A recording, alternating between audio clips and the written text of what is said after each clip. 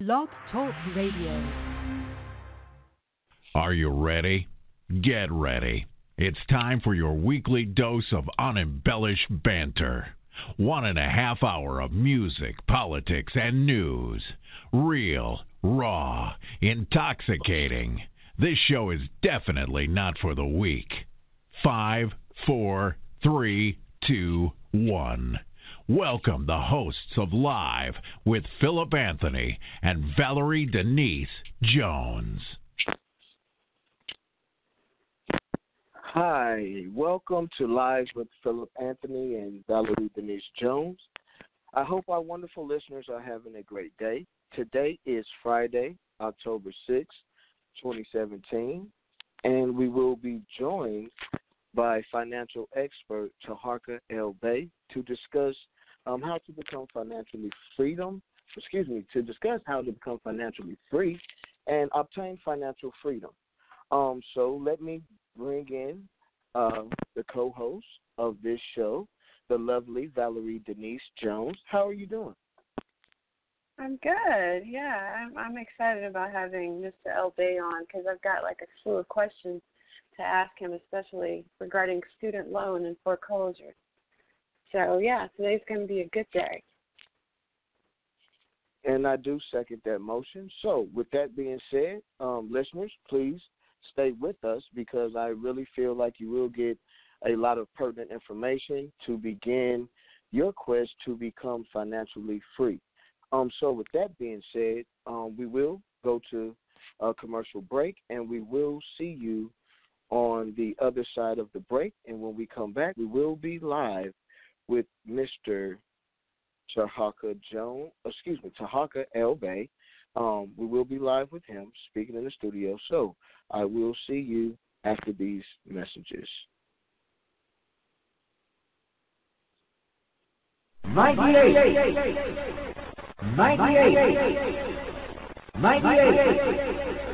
It's here now. New 98 Super Premium at the red, white, and blue Ingram sign. Power plus economy at your friendly Ingram oil dealers now. Here's a man that really appreciates that new Ingram power. Take a tip from me, Carlin Hill of the Chicago Bears.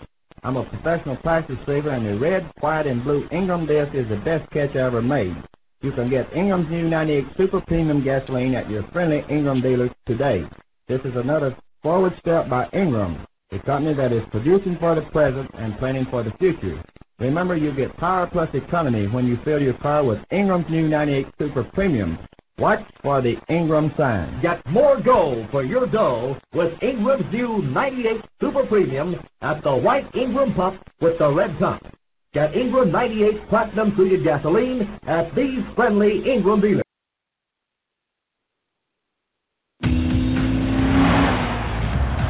We could have tuned the performance suspension of the Cadillac CTS Sport Sedan on any closed course.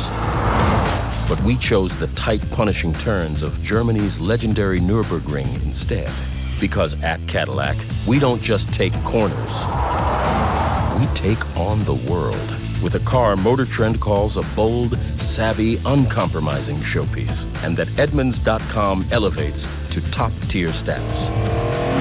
The exhilarating Cadillac CTS Sport Sedan, now with premium care maintenance standard for 4 years or 50,000 miles. We don't just make luxury cars. We make Cadillacs.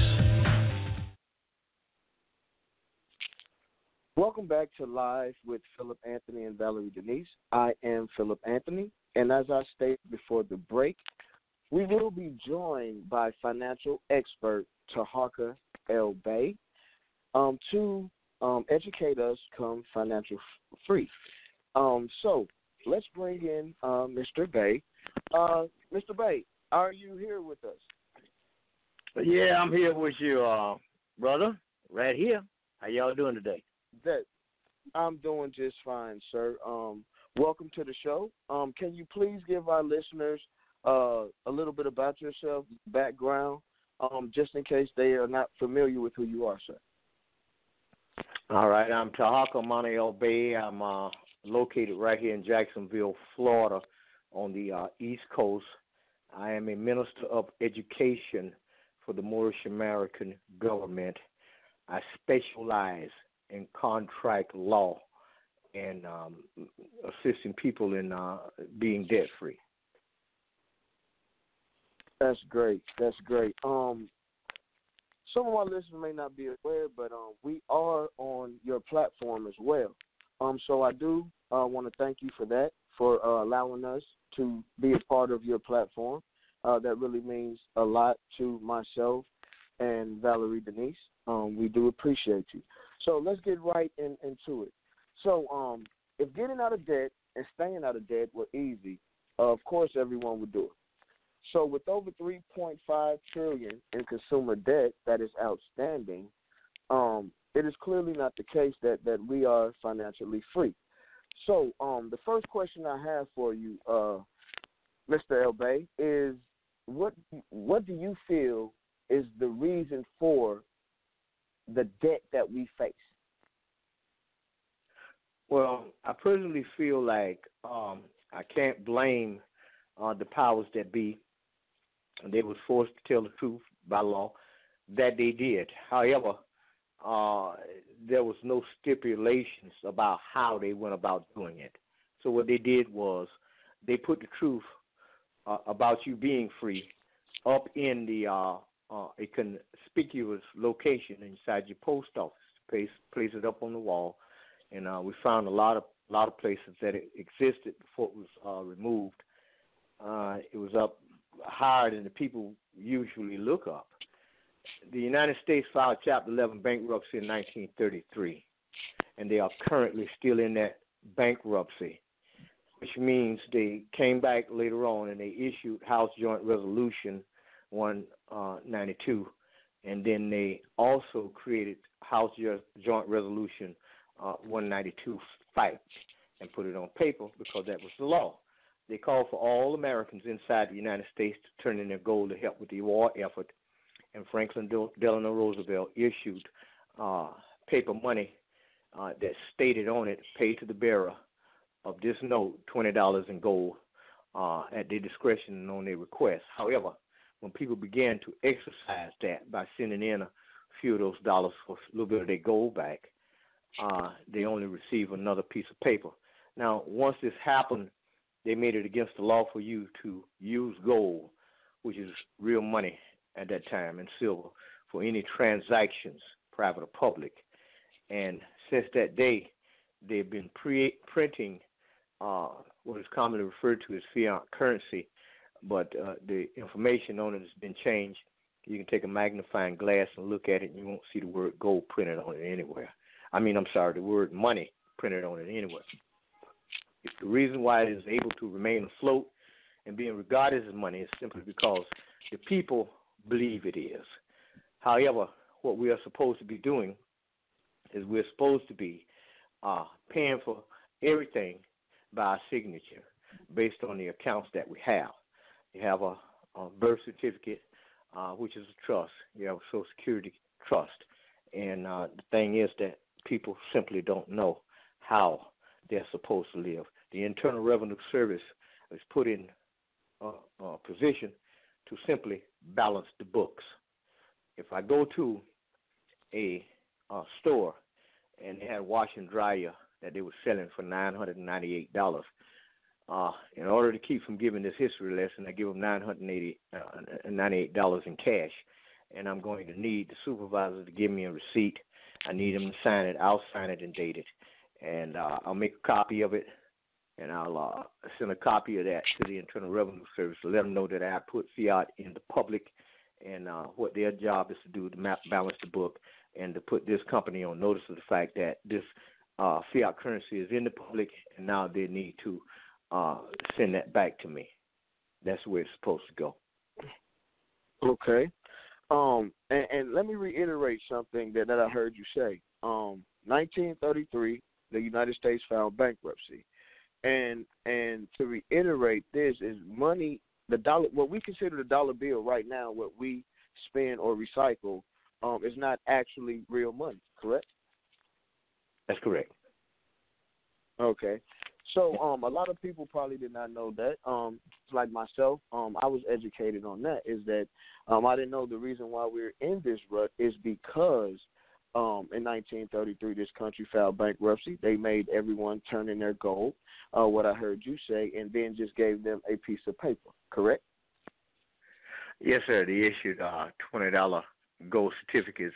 If you go back and do a history on it, you'll see the actual notes that was released that said pay to the bearer of this note $20 in gold. Yes.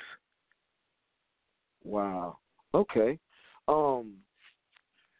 So me myself, let's take myself for instance. I don't mind putting my business out there. That's why I'm on the line with you now.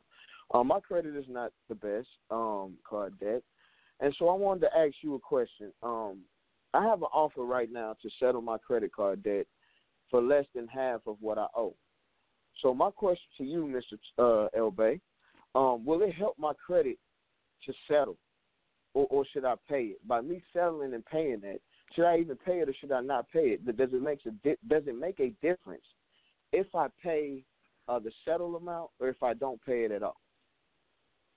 Well, first of all, if we know for a fact and that the information that I previously gave you a few minutes ago, if we know that and we keep that in our mind with every transaction we make, if they are claiming that you owe them a debt, that is called an offer. That's what it is. Okay. What we have to do is we got to turn it around. We got to stop looking at it. Oh man, these people calling for that money, man. I owe these people this, and they saying I owe this, that, and the other. But how could that be possible when the country is currently operating in a bankruptcy and there's no money? So what you have to do is one of three things. You either accept the offer, reject the offer, or do a counter offer. You understand? Okay, so, yes, sir. So with that being said, let me repeat this back to you. In my situation, when you do get those letters saying that we want to settle, you owe this amount of money, but we'll settle for half or less than half, and they offer you that settlement. So what I'm hearing you say is either it's my job to either accept the offer, reject the offer, or counter the offer, correct? Yes, that's correct. Okay, and so which one will do you recommend? Should I counter the offer? Well, according to what I'm hearing you say, with this country being under bankruptcy and they don't have no money no way, it's in my best interest to just reject the offer, correct? Well, no, that wouldn't be wise because there's some other things that we'll be discussing a little bit later. Why don't we go ahead and do a counter offer, which means we are going to accept your offer under the conditions that you provide us the correct answers to the truth that we have listed. In addition to, we need you to rebut this lawful affidavit that's attached to this counter offer within a specific time limit. An unrebutted affidavit stands as true, the law. So we need the counter offer, we need the affidavit, and we're going to need a copy of what you're claiming that we owe. We're going to make copies of it, several copies, and we're going to send that to you, certified mail with return receipt, which there's nobody in your office that can say that you didn't get it because you signed for it. Correct. You see. So now what we are looking for is we are looking for you to prove beyond any shadow of a doubt that what I'm doing is unlawful, is wrong, is immoral, and is not true. And we need you to rebut point by point every request I made because I have accepted your offer. And I have entered into a contract with you on the counter offer. Okay. Yeah. Okay. Okay. Okay. It's cool. So when I make that counter offer should always be for significant a less value, right? A significant less value than what they want me to settle for. No. if they are claiming you owe them $10,000, you're bringing into question $10,000. If they are claiming you owe them $150,000, you're bringing into question $150,000. Okay. So by them saying I owe them, let's say I owe them $150,000, but they say, like I say, they offer the settlement saying that we'll let you pay $50,000. Okay. They'll let me pay $50,000. That's their settlement price. So when I counter offer, that's what and I want to make sure I understand this. When I counter offer, that counter offer should not be less than that $50,000. Nope, because what you're missing is the fact they are assuming that you owe a debt in the first place. Okay, which is an assumption. So what you're saying is they're assuming that I owe that $150,000 off the rip. Right. Okay. Very interesting because man, great information. So, Valerie, do you have any questions for Mr. Bay?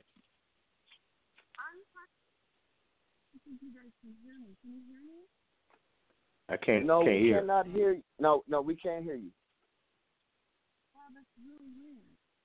I'll put it on speaker. Hear. Can you hear me now?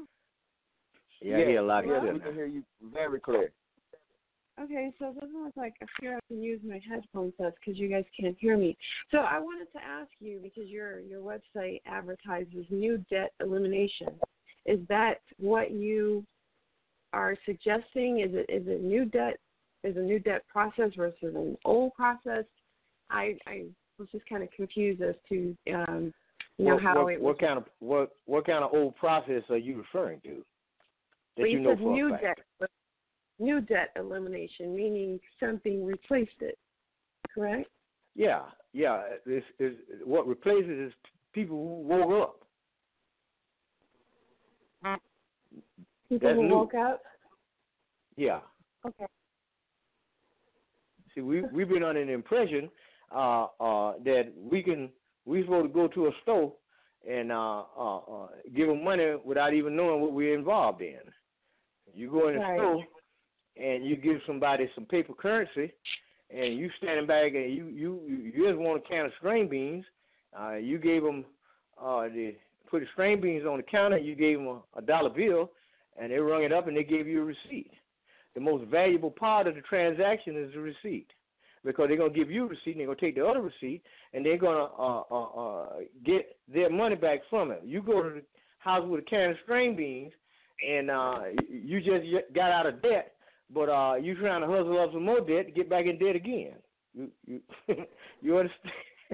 See, once you understand what's going on, then you know how to play the game. Right. Okay. Well, you also advertise on your website that you could teach us how to own our own business. Could you help us explore that just a little bit? What kind of businesses were you suggesting? Well, there are quite a few little opportunities that we put there, and that is for people to get in the habit of start working for other people and start on their own business. We start with the ABC. Just go on and just open up and start doing your regular stuff. Because now for the first time in your life you're in business, you're networking, you can master how to do that and all that, and then you can go look up top on the website and click on the donation page, and over there you have a complete listing of stuff that will give you much more power about how to operate. You can learn how to set up a trust. You can learn how to operate in the private. You can learn how to discharge massive amounts of debt. You can learn how to collapse trust. You can learn how to set up trust. You can learn all of this stuff. Right, yeah. So, unless Phillip has another question regarding the businesses, I would like to continue going through your website because I found it to be very, very interesting. Phillip, do you have any questions regarding how to start a business based on the answer he provided? Well, let me ask Mr. Bates. Go ahead. Let me ask you a question, Mr. Bates. Speaking on the trust, is it better to have a trust than a will? Yes, it is. Let me give you my latest project. Now, y'all sit back for a minute. I want to give this to you. We got our Kaepernick up in the NFL taking a knee. Mm-hmm. But I formulate a plan, and this is my plan. Instead of taking a knee, I need 20 men from the NBA. I need 20 men from the NFL. Now, I want all of these men to currently be under contract and professionals that everybody, the general public, knows something about. I'm going to need 10 men and 10 women from the hip-hop industry. We're going to formulate what's called an irrevocable common law trust, the most powerful trust on this planet. We got grantors, we got trustees, we got trust protectors, we got trust managers, and we're going to use the 10 women from the hip-hop industry along with 10 men from there to be the secretaries, and all of this is going to be in regards and on behalf of the beneficiaries of this trust. Now, this particular trust is a private trust. It's not to be registered with any government agencies or any corporate agencies or anything like that. The primary objective of forming this particular trust is for people who look like me to create their own franchise, their own stadiums, and their own police precincts, and put this thing in their own communities and provide protection and revenue for an industry that they created for the first time. Well, not the first time in the history of this country, because we do have Elijah Muhammad that has done the same thing. But right now, while you got the money, you can do this, and this is the machine that you want to use and do this with. It's perfectly legal.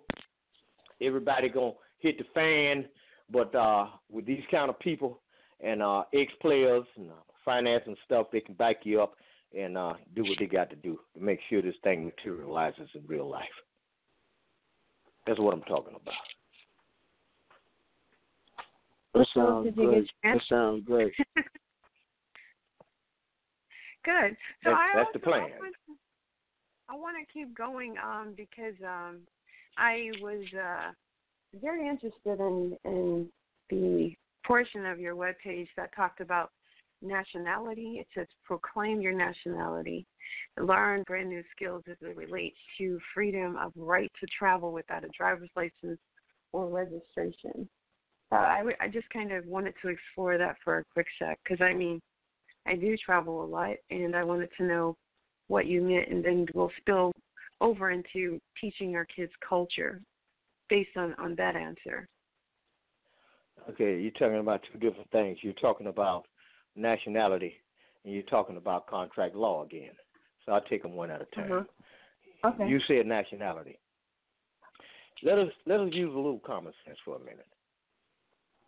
Everybody on the planet has a nationality. Mm-hmm. And that nationality just happens to be associated with a landmass. You got Chinese people, they're associated with a land called China.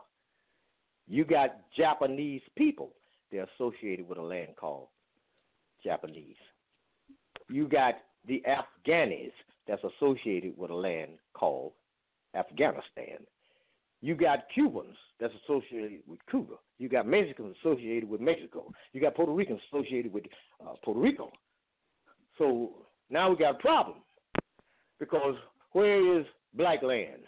Where is African American land? Where is Negro land? Where is colored land? How could it be colored people, black people, African American people, and Negroes? Where is white land? Where is all these people land? How are we going to have Indians being labeled as natives of the land when we got India and the people on that land are labeled as Indians? What do you think about that? That's deep. That really is deep. Right. So you said proclaim your nationality. Okay, so how do we proclaim our nationality? Well, What on my should we do? website at newdeadelimination.com, there is a link there. This link is the MoorishAmericanGovernment.land. When you click on that link, you will be taken to that website. It's an external website. You'll go there, and you'll see these little circles come up across the page that says love, truth, peace, freedom, and justice. When you put your mouse over freedom and let it sit there, a little drop-down menu will come down. It says registration. You click on that, and you go to the registration form, and this is an opportunity for you to add your title, your real name, that's associated with your own culture for the first time. So before you go there, make sure you got something to put there. You can add your children, and at the bottom of that page is a conference call number, the time that it happens, and the access code, and you can dial in there and find out where there are other people in your location that you can associate with that are Moors just like you. Now, in order for us to fully understand this, we're going to have to do some research. When I say Moor, what's that? If I say Egyptian, what's that? How do I know for a fact that's what I am, and where's my land? Well, all that's been covered up for you. Your land stretches from the north and southwestern shores of Africa, the entire Atlantic Ocean, North, Central, and South America, and all adjoining islands. That's your land. That's on contract, and it's located right there in Geneva, Switzerland. Does that help you out a little bit? That does. Yeah, it definitely does. Phillip, do you have anything? Because I just want to ask him a question on this. I did click on the link while you were talking, and I'm here on the website now. And as I scroll down, I'm looking at acts, and I see articles. Now, are these acts and articles of the United States or of the Moorish teachings? That belongs to your government. If you're gonna register an identity, you register that with your identity. That puts it into private. That coincides with your nationality. The only thing that you need from there is to know everything you could possibly know about your own self. Okay. And so basically, by me reading the Vienna Convention of Diplomatic Relations, I need to learn myself first before I enter these articles or seem to explore these articles. You can read anything. You can read everything over there if you want to. But what I recommend, and let me say this: this is my greatest recommendation to anybody inside the United States that looks like me, and that doesn't have anything to do with racism. It's just my philosophy that my people come first on earth and everybody else comes second. And the reason why, because that's always the way it has always been.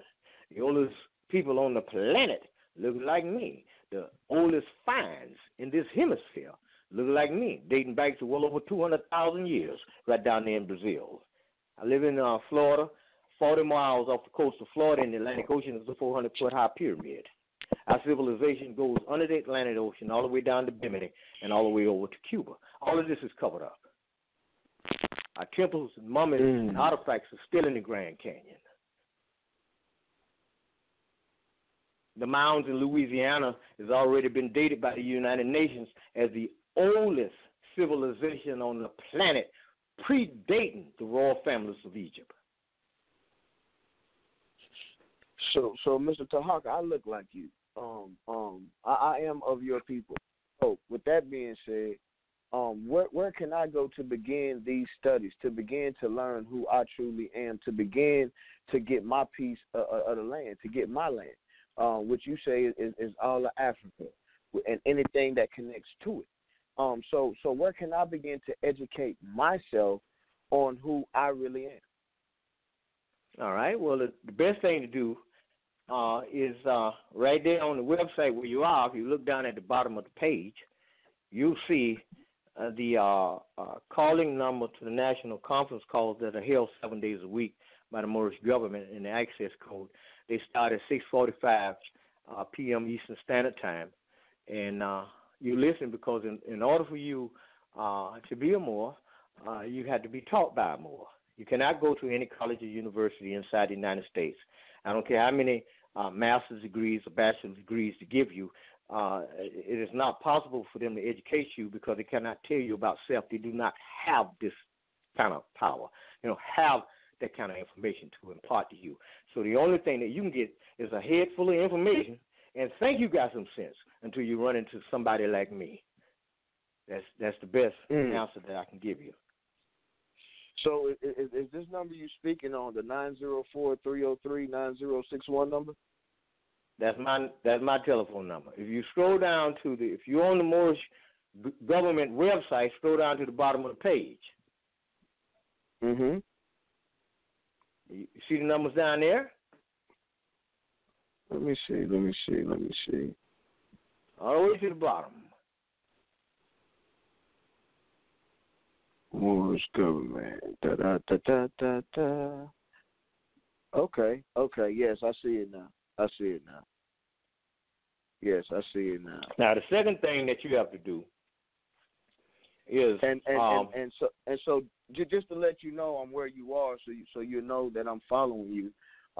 That's that 712-770-4733 number, correct? Mm-hmm. You see the access code? Okay. Yes, I have the access code. I see that as well. All right.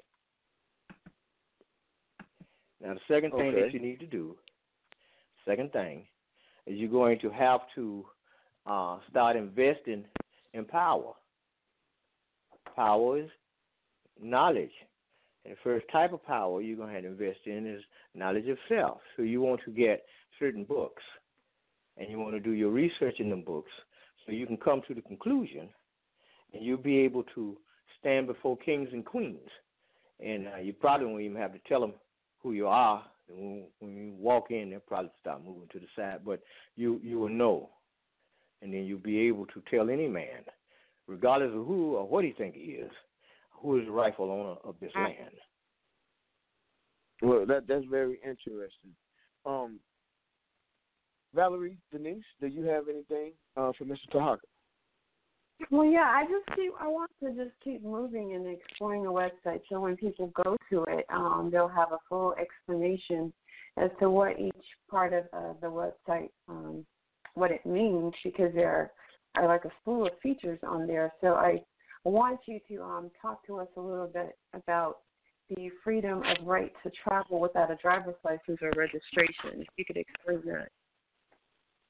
Okay, all that comes under a contract law, and I use this system because I found out that what I'm telling you all now, a lot of my people don't know it, and I don't get a chance to explain it to them in detail. So I took the next best thing that would attract them enough so I can get the majority of the people to listen. Everything in the United States operates under a continuous series of contracts under what I call contract law. Everything. You go back in the grocery store, you go get the string beans, you put it on the counter, you give them a piece of paper, and they do the transaction through the computer. They give you a receipt, and you just entered and exited a contract. You cannot do anything in the United States without a contract. You cannot go to jail without signing a contract and your fingerprints on a contract. You can't get out of jail without signing a contract. You can't die and be buried in a cemetery without somebody signing contracts. Everything is operated by contract. If somebody comes to you and say, well, look, I'd like to enter into a verbal contract with you, that ain't worth a hill of beans. You need it in writing, because if there's no evidence, you have no case.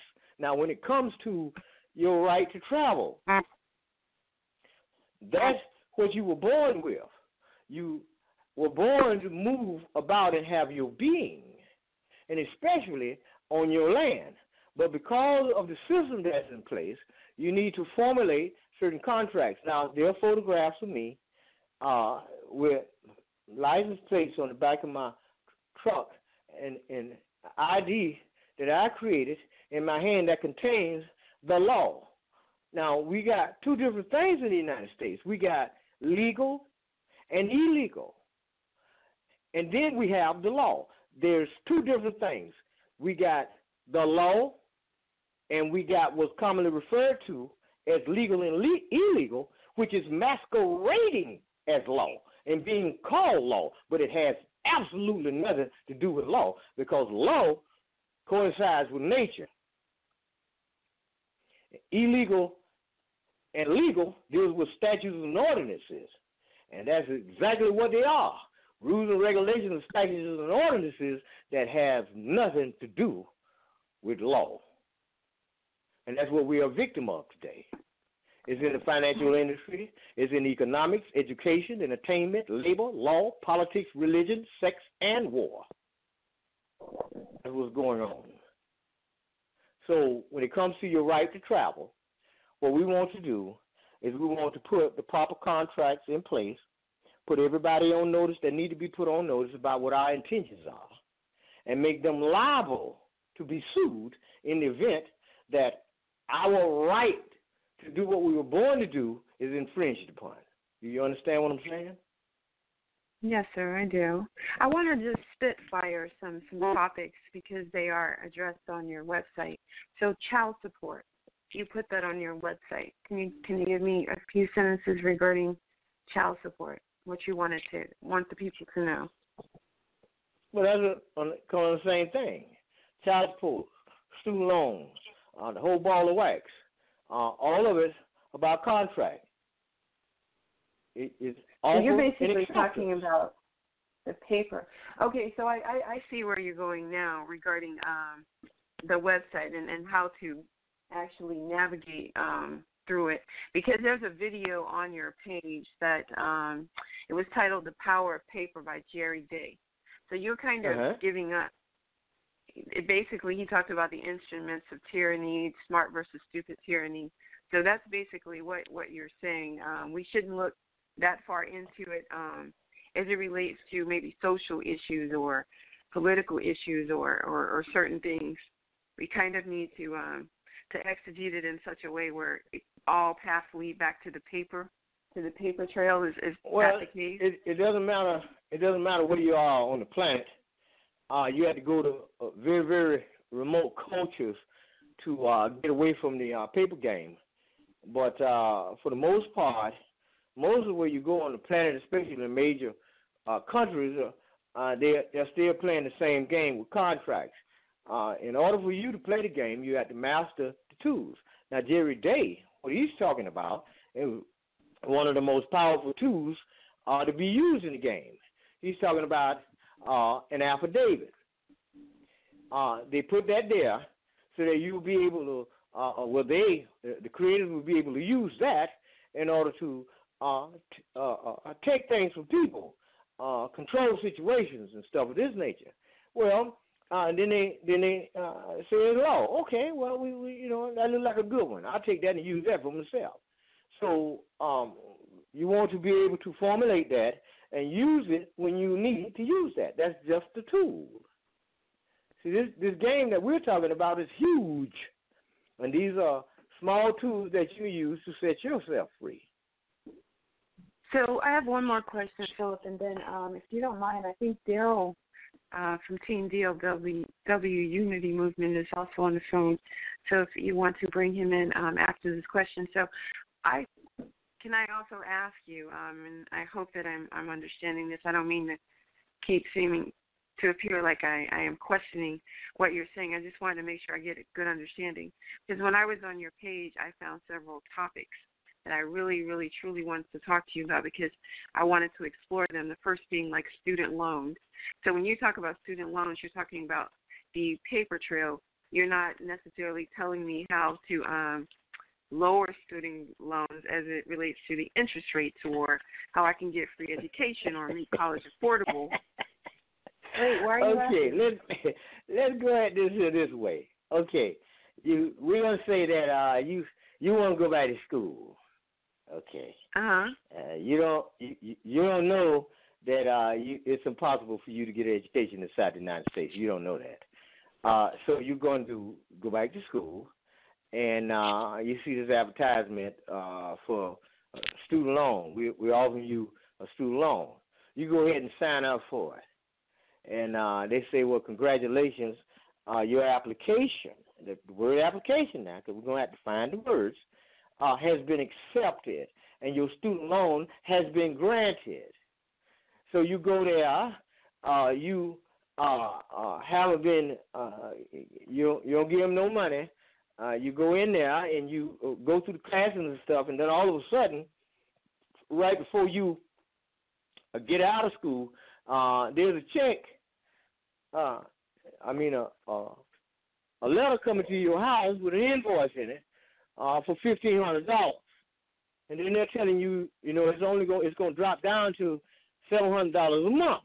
Well, you ain't even got out of school yet. You, in your mind, you ain't even got a job to even start paying for your baby's pampers. But they give you these checks.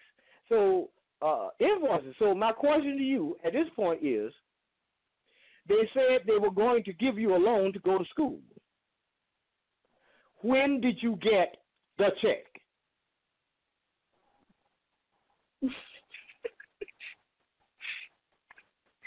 Come on, you're mighty quiet over there. When did they send you the check? Quiet. You said when do I cash the check? Is that what you said? When did they send you the check? Oh, they sent me the check prior to me getting an education, correct? How much did they give you? Did you have a student loan? Did I have a student? Meaning me, Valerie? Yeah. No, I did not. Actually, I was fortunate enough. All right. Well, let's go ask any of your friends that went for that. Just ask them if they told them that they got the loan. We have approved the loan has been approved, and your classes are this, that, and the other. Ask them, when did the people that was offering this send them the check? They sent because they said the invoice. You actually taking the courses. I know that for a fact because my brother, would receive checks before he purchased books or he was able to select a class. Half the time he got it prior to even figuring out what he wanted to major or what he wanted his minor to be. He hadn't even looked at the curriculum before the check was cut. So sometimes he spent it on something else other than education. So if that's what you're asking. See, my whole point of asking the questions is not so much for it to benefit me because I know what behooves me, right? But because I didn't do it a traditional way. But I wanted to, for those, people who are listening, if you had certain ways, again, like President Obama, former President Obama, or Donald Trump did when they were on their political trail, and they were talking about, the benefits and student loans versus like a private lender, interest rates and things such as that. I thought maybe you could help us explore that so that we could educate the listeners so they would know what to do and what not to do. The reason I put that way, the way I said it, is because we have hundreds of thousands of people across the United States that were told that they got the loan to go to school. And they were told to go to school. They went to school, and then out of the clear blue sky, here come an invoice. So my question is, well, when did you get a check? Well, I never received a check. Okay, you have private institutions that's saying that we're going to cut you a check. Okay, and we need you to pay this back. So at this point, are you asking me to give you something that belongs to the Federal Reserve Bank property belonging to somebody else, or are you asking me to give you money? Which one? See, if you understand that there is no money, and everything that's inside America that exists, it is us who paid for it. We are not responsible for the deficit. The people who created the system, they're the ones who's responsible for the deficit. Everything exists because we do. So, if they're taxing you're accepting them to do that. Long story short, your website basically suggests would these be Moorish traditions versus no? That's just contract law. That's just law. contract Okay. law. No. Gotcha. Now, when you start dealing with this stuff from a Moorish position, that's a whole different ball game. Okay. Daryl or Phillip, you guys? Right. We have a guest. Daryl, are you with us? Yes, I am. Good afternoon. How's everybody? Good. We're doing joining good. us today is Mr. Tarhaka L. Day. He's a financial expert. Do you have a question? Yes, I do. It's ironic that you guys started talking about education because my thought was I was having a conversation with someone earlier today in terms of homeschooling. And as African Americans, black folks in America,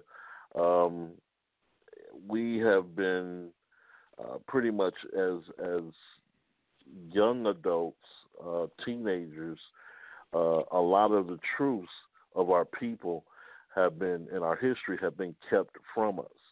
You know, in order for us to learn more about our heritage and our ancestors, we had to find those things out on our own.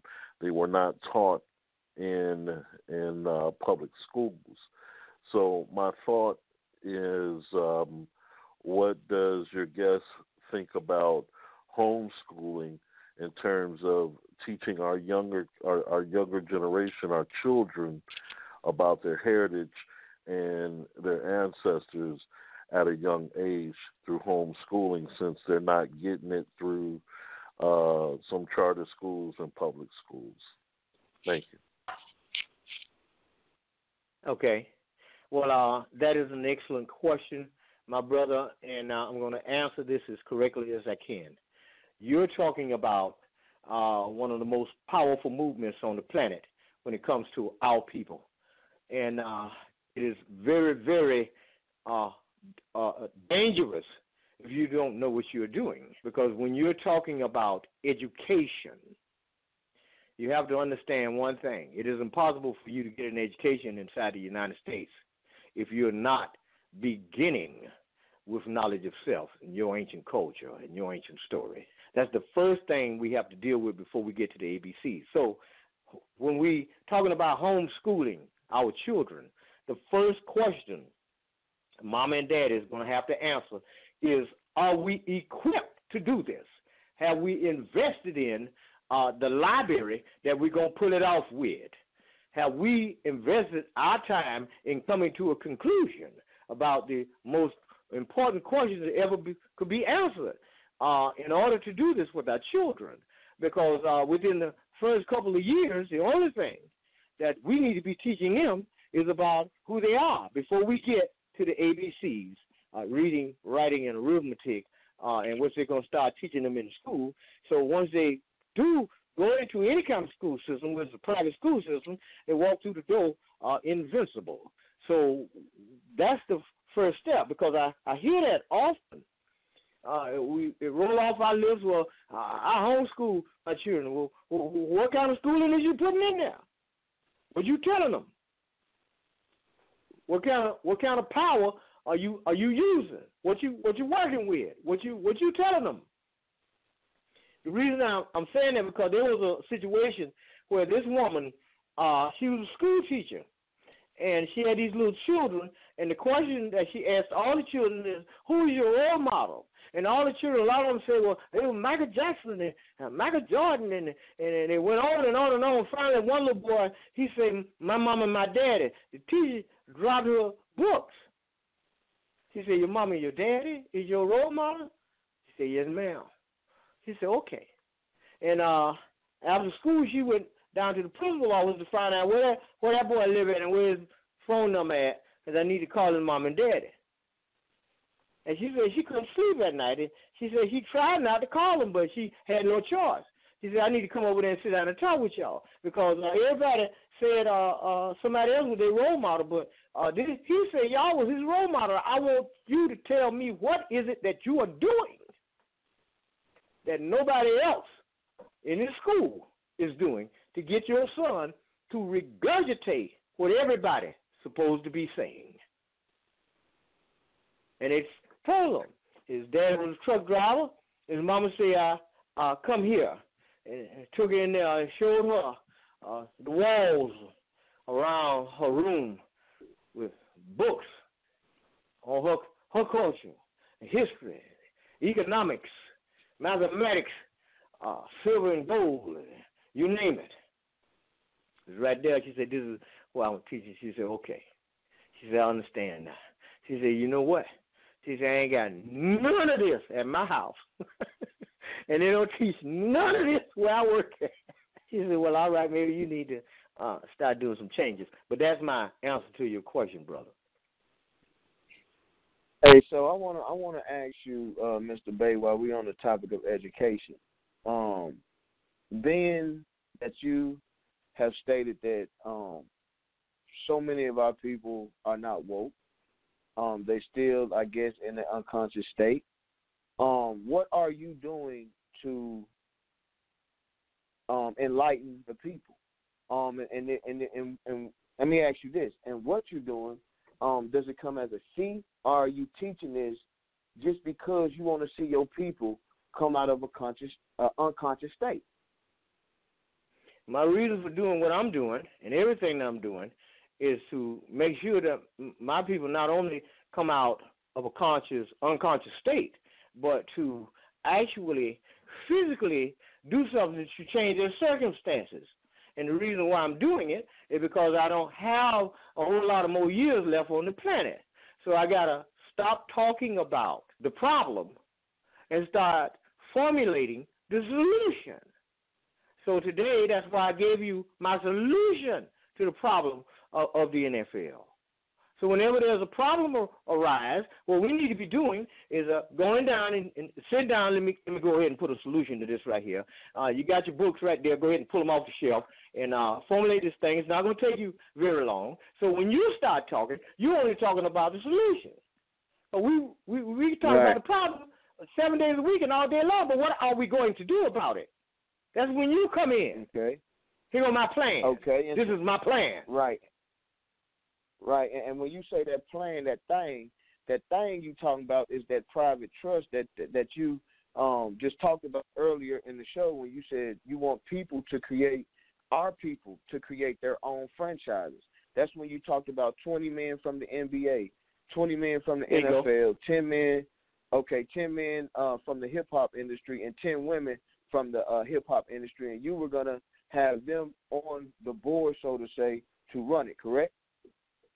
They're the ones that's going to formulate the trust. But now, since y'all heard me, you and Valerie, what I need you to do, bro, I need you to be in charge of decoration outside the stadium. Valerie, you be in charge of presenting all the artwork inside the stadium. How about that? Well, see, my thing would be, in order for me to do that, I must first educate myself. That's why I asked you that question. If I wanted to educate myself on where I'm from, because technically I would consider myself to be in the unconscious state, being that I don't know much about the Moorish teaching. So I would consider myself to be in the unconscious state. So if I wanted to wake up and start walking in what I'm supposed to be walking in, that my people before me had walked in, do you provide that teaching to me for free? That's what I'm asking. Will you bring me out of my I provide that teaching to you? Free? Yeah, of course I do. Okay. You got a pill and paper? Yes, sir. Write down this. Noble Drew Ali, the exhuming of a nation. Noble Drew Ali, correct? That's correct. Okay. The exhuming of a nation. The title? The exhuming of a nation. Noble Drew Ali, the exhuming of a nation. Okay, the exhuming of a nation. Yeah. Okay. Then Noble write Drew down. Ali, the exhuming of a nation. Yeah. Then write down the Iceman Inheritance. Michael Bradley.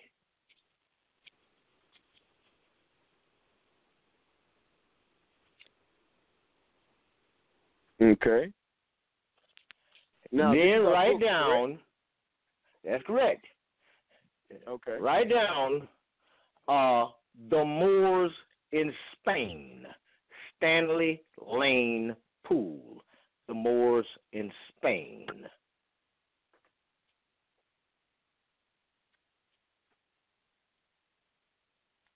Okay, so let me repeat back what I have so far. I have The Exhuming of a Nation by Noble Drew Ali. I have The Iceman Inheritance by Michael Bradley, and then I have The Moors in Spain by Stanley L. Poole. Right. Now, let's get When Rocks Cry Out, Horace Butler.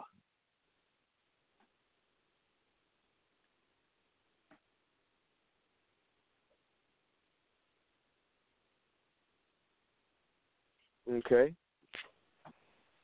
And then the last one I'm going to give you, because I don't want to overwhelm you, I want you to come to a conclusion. And that is, they came before Columbus, Ivan Van Sertima. Ivan Van. Spell that last name. Sertima. Sertima. Sertima. Okay, Ivan Van Sertima. They came before Columbus. So you said you didn't want to overwhelm me, but you just gave me 5 books. I bet you they all over 100 pages, ain't it? Oh, the Exhuming of a Nation is you got you. I'm gonna give you 30 days on that by yourself, just on that alone. Okay. Oh, I got to give you one more, so I might as well go ahead and give you the other side of you. I'm gonna go ahead and give you this Of Water and the Spirit by Malidoma Patrice Somé. Now you got to spell that. Of Water and the Spirit. I know you got that part. Right. No, I got that. I got Malidoma, Maladoma, and what's the rest of that? Patrice. Okay. Somé. And what's that last name? Somé. SOME hyphen over the E. Okay. All right. Malidoma Patrice Somé. SOME and the accent mark over the E. Wow. So man, I didn't wrote down all these books. I have wrote down and took a lot of notes. Now I see that I have some research to do. Valerie, do you have anything else for Mr. Tarhaka L. Bay?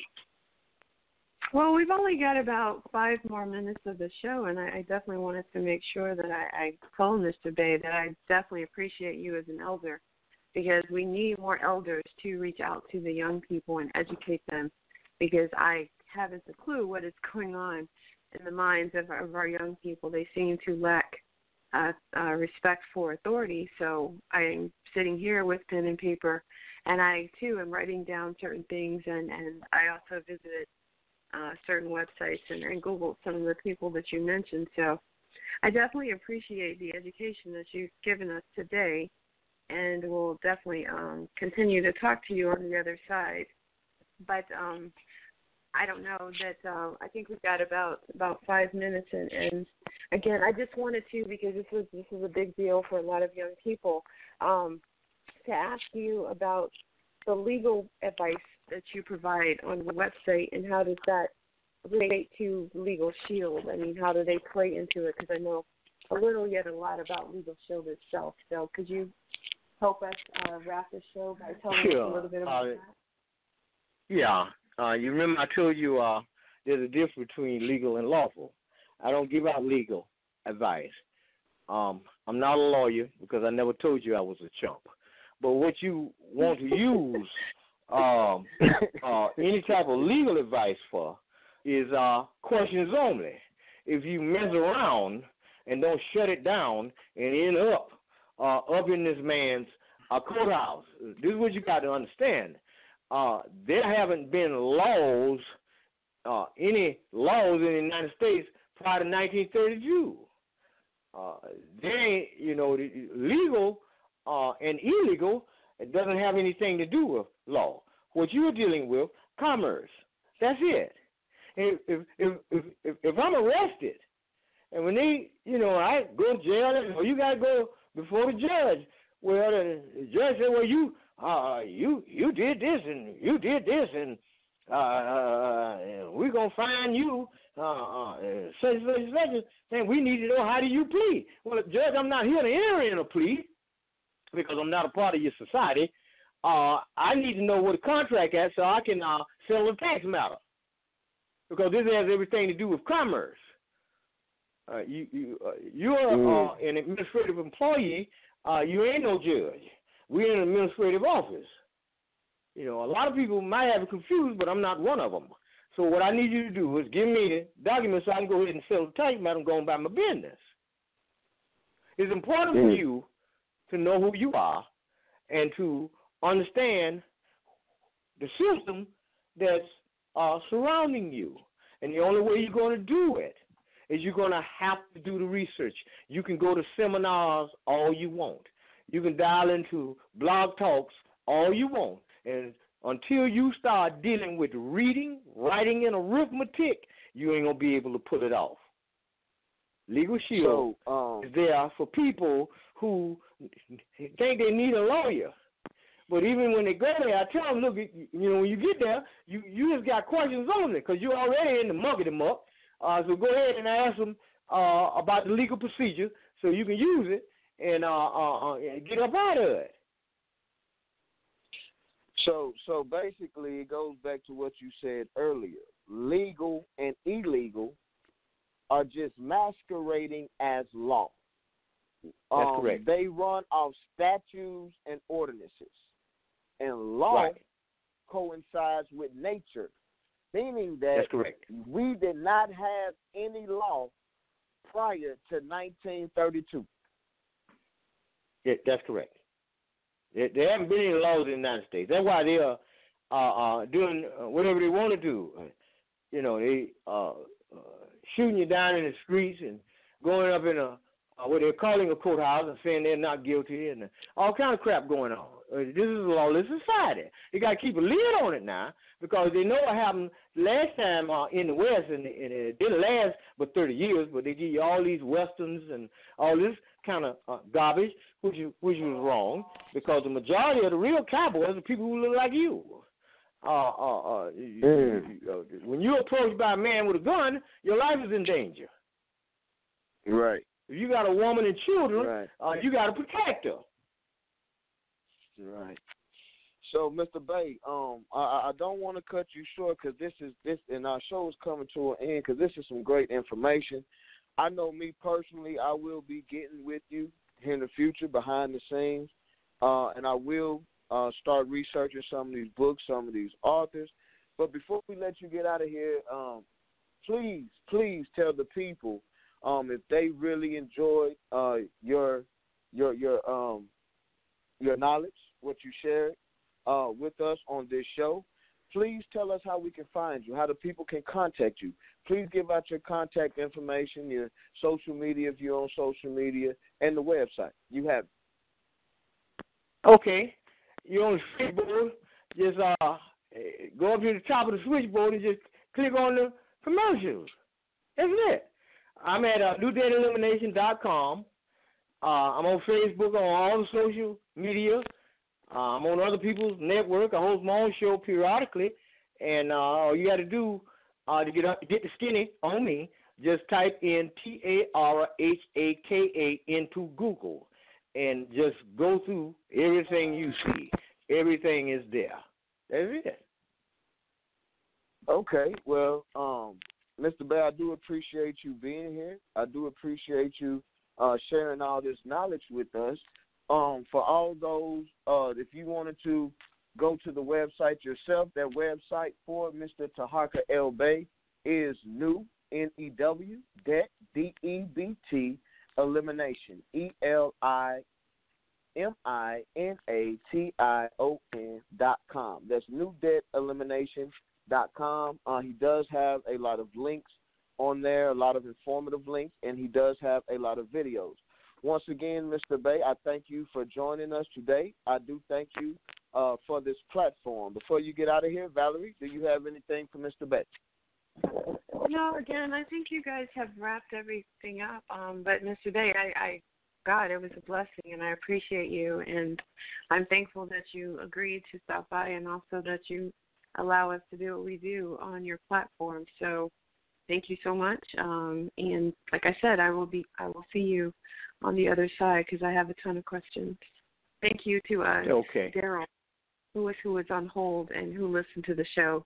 He sent some powerful comments, some text messages, which, again, I will share with you later. Okay. Well, with that being said, that was Mr. Tarhaka Bay, and commercial break right now. So we'll be right back after these messages live with Phillip Anthony and Valerie Denise. See you after the break. Well, Oscar Auto, the loquacious limousine, and in top form. Sure, Harlow, and it's because I'm equipped with an Autolite electrical system. Ah, then you must have an Autolite starting motor, generator, battery, coil distributor, and a set of Autolite spark plugs, plus all the other important parts that go to make up the complete Autolite electrical system used as original equipment on many leading makes of our finest cars, trucks, and tractors. Oh, you bet I do, Harlow. That means every unit and component part of your Autolite electrical system is related by Autolite engineering design and manufacturing skill to give the smoothest performance money can buy. That's why my owner always insists on Autolite original factory parts. And friends, you'll find it pays to insist on Autolite original factory parts for your Autolite equipped car. Because from bumper to tail light, you're always right with Autolite. JRR Studios specializes in turnkey video, photo, and TV production services. Call 813-384-8502.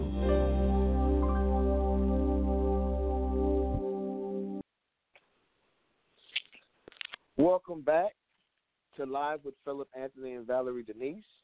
We were joined by Mr. Tarhaka Bay earlier in the show, and he shared a lot of information with us.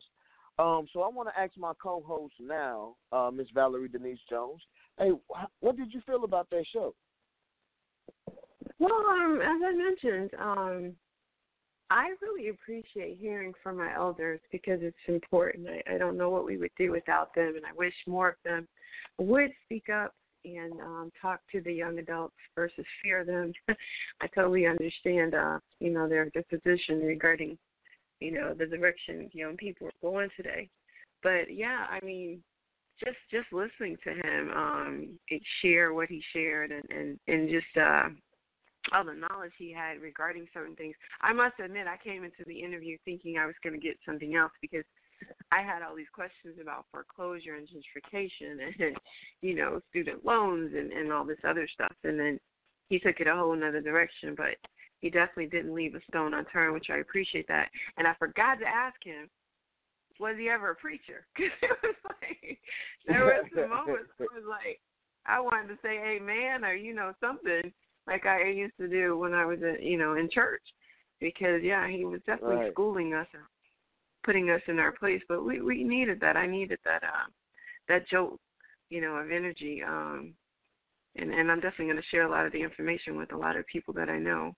You had some good questions, too, which is really good. I like how you engaged him and was able to get a lot of information out of him regarding the website.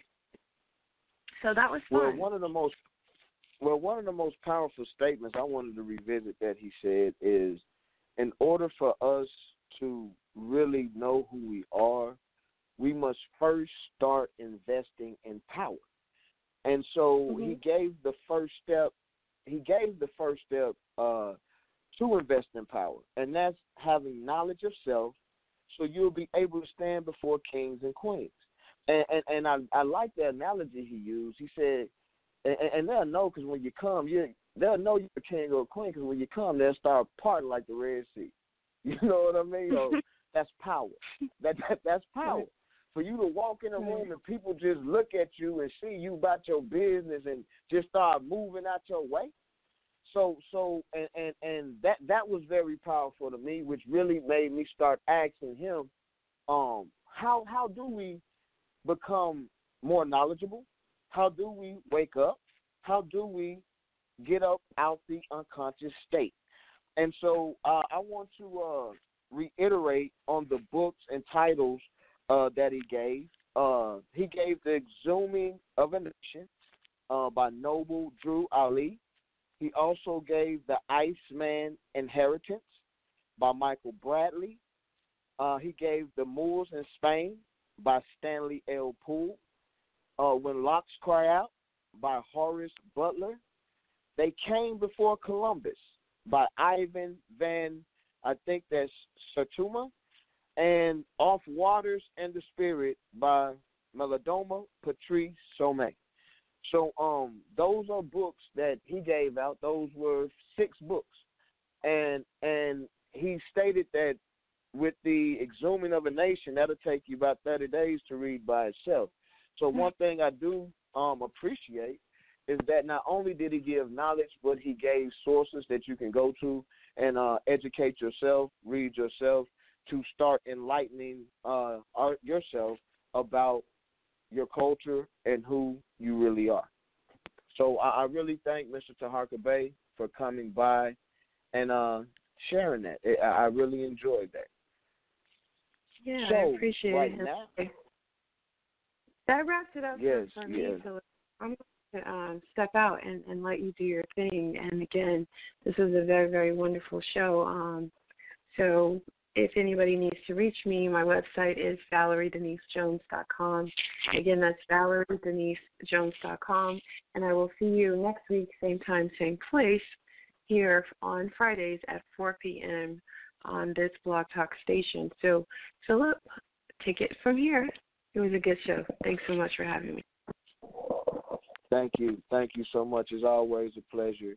That was the lovely Valerie Denise Jones, the host of Live with Phillip Anthony and Valerie Denise. Now, what we're about to get into now, you've been hearing from Phillip Anthony, and that's who you've been listening to. So I have a alter ego, a pseudonym, whatever you want to refer to him as Angry Man. So right now we're about to get into the Angry Man antics, and I just want to bring you all some of my thoughts that I really don't get into during the interviews because I do want to be respectful to our guests. So with that being said, let's get into Angry Man, and you all will be please expect a show from Angry Man, some type of show from Angry Man. So here we go. Now, things I want to address right now is we had Mr. Tarhaka Bey on, and he gave us a lot of very enlightening things. He shared knowledge with us. And so according to the teaching I got, we are living a lie. And it's a damn shame that we live in this country not knowing who we are. And it really pisses me off because as I listen to Mr. Tarhaka talk, it made me realize how far behind my black ass is. So let me hit on some key topics. It's a lot of shit that go on in this country that hurts us as people of color. I wouldn't just say black people because Latinos go through it. Any people of color. This system was designed to set us back, and Mr. Tarhaka touched on that. Let's talk about this jail system. Let's talk about how this jail system is. It started with Richard Nixon. Richard Nixon passed laws to do a sweep of people of color. And it started locking us up by the time when we started filling up these prisons. We didn't know no better. According to Mr. Tarhaka, what he said today is it's all about commerce. It's all about a piece of fucking paper. It's a fucking contract. You sign a goddamn contract to turn yourself into jail, and you got to sign the contract to be free. And that's a damn shame that we are in such an ignorant state that we allow these things to happen. Now, my co-host, Valerie Denise Jones, she stated that she appreciates the elders. At this moment in my life, I appreciate them too because now I have something to look forward to. Instead of focusing on all the goddamn garbage, all the lies that they put on the news, that they want you to see all this bullshit that they put on there about our people, the news is full of shit about our people, about what we do. They paint us pictures as we the most criminalistic motherfuckers walking the face of the earth, and I feel like that's bullshit. So now I have something to look forward to. I have some homework to do, especially with the books. And I'm going to repeat these books again because people need to hear this. So let me go down these books again. The Exhuming of a Nation by Noble Drew Ali. The Iceman Inheritance by Michael Bradley. The Moors in Spain by Stanley L. Poole. When Locks Cry Out, Horace Butler. They Came Before Columbus, Ivan Van Sertima. And if I screwed that name up, forgive me. I think it's Sertima or Sertima, whatever it is. And Of Water and the Spirit. Of Water and the Spirit, Melodoma Patrice Somé. So these are things that I'm looking forward to.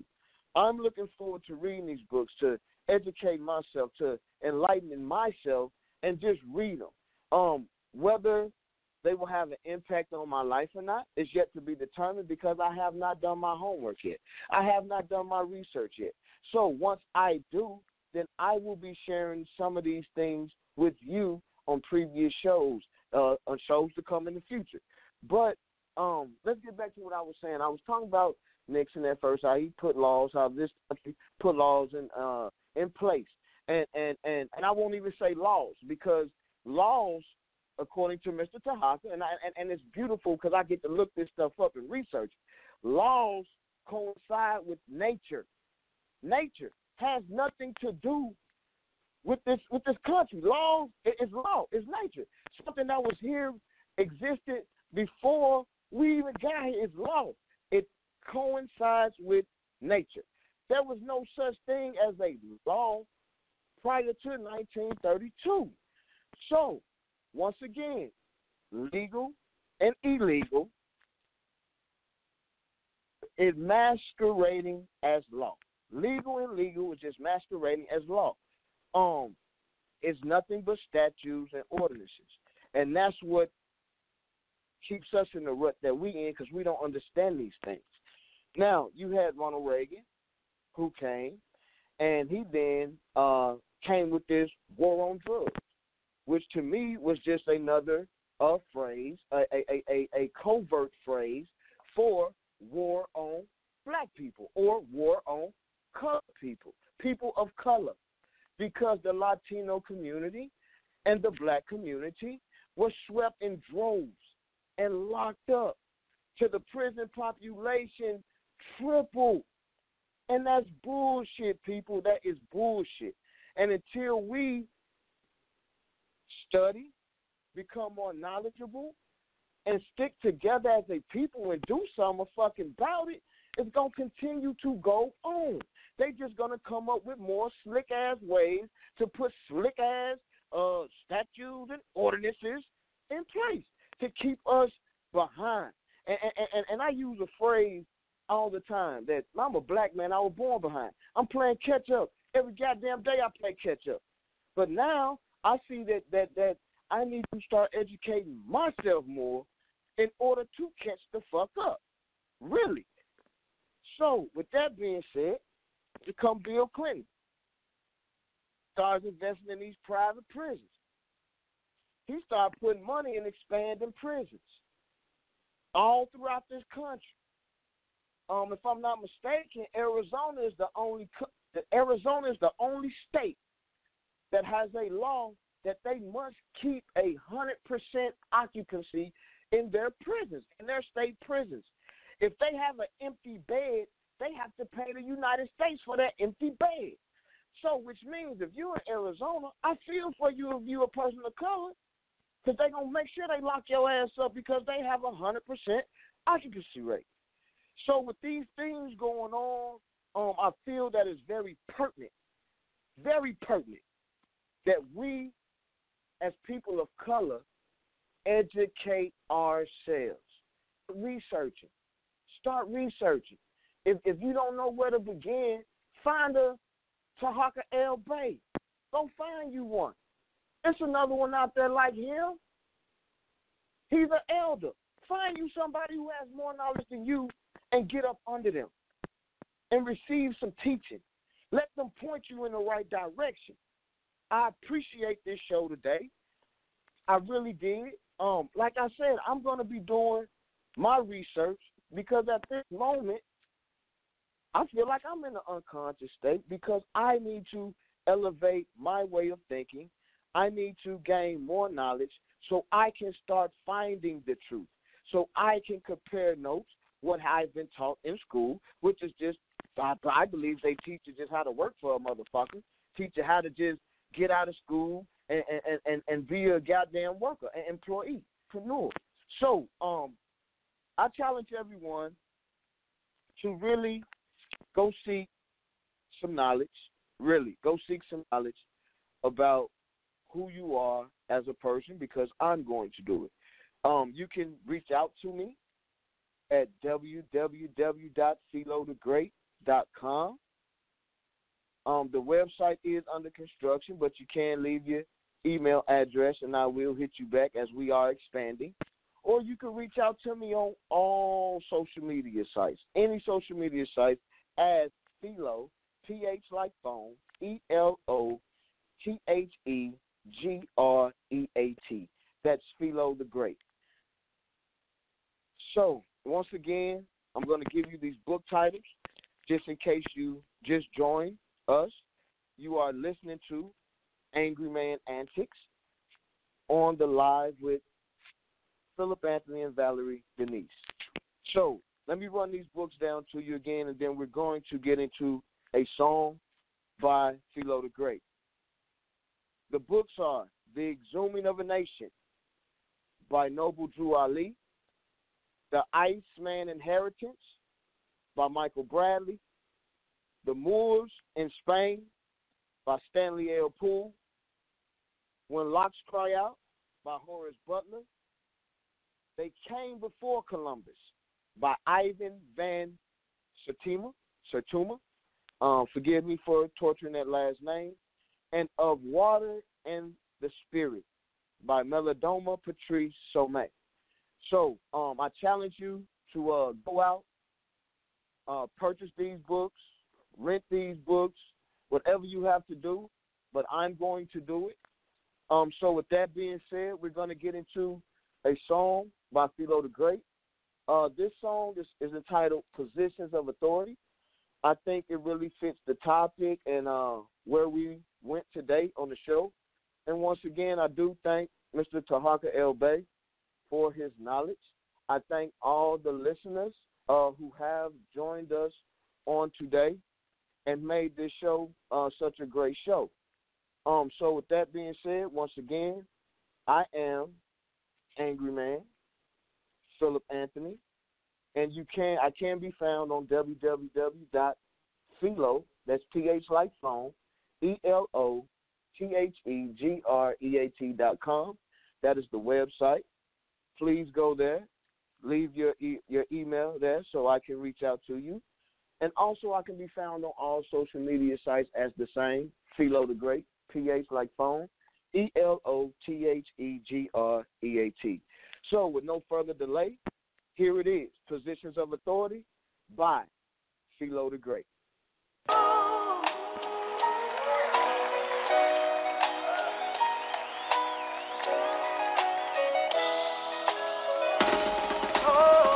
It ain't all about a meal or a deal, but how I felt and how I feel, and about how many scars I can heal with these skills. I've been going through it without music, I probably lose it. And despite all my problems, like Nike, I drift through it. Breathe pause in the booth, releasing my truth, reminiscing about the fucked up shit I've been through. Not to dwell on the past, but to tell you it's your past. I confess that I'm blessed, I believe hell is land, cause I speak with a positive tone, I bars none. Intolerance for bullshit, I don't have none. I'm Top Gun, a hoe or a hater, I'm not one, I am not dumb, we just getting started, this here's fun, writing, no recording, music is never boring, I can make it all night, afternoon and all morning, rock a beat in my sleep, not a freak, fucking for free, those two things for me just come so easy, I'm a beast on the beat, a freak in the streets, on fleek in the streets, to the weak, I don't speak, you can find me, walking through the east, talking to my peace, if you need me, cause often that's where I be. I'm reppin' Memphis, Tennessee. Yes, the killer needs to cease, and local artists need to stick together in the industry. Cause believe it or not, we all we got. So sick and tired of hearing about another brother being shot by another black man. My brothers, it's time to stop. We already being hunted by the trigger happy cops. How the hood gon' get better if the guns don't get dropped? How the boys gon' be men when the block murdering pops? I done seen this shit a lot. Somebody gets hot, pull a Glock, aim and cut and start shooting up the spot. But the win is an innocent victim that gets shot. That's when the people wanna march like camels and boycott. Position of authority, although you've been ignoring me, I know I be lyrically shitting on the majority. I promise me, I'll be a memory until the industry does speak of me. After God sees fit to finish me. Position of authority, although you've been ignoring me, I know I be lyrically shitting on the majority. I promise me, I'll be a memory until the industry does speak of me. After God sees fit to finish me.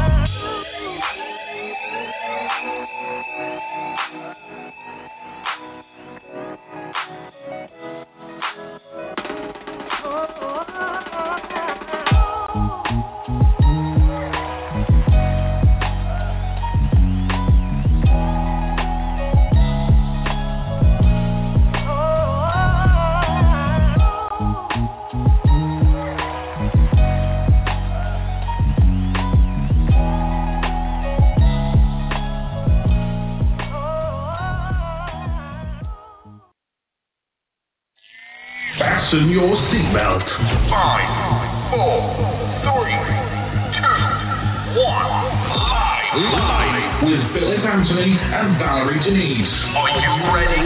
Get ready for your weekly dose of unembellished banter.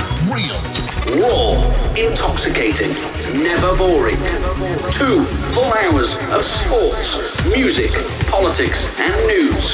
Oh yeah, this show is not for the weak.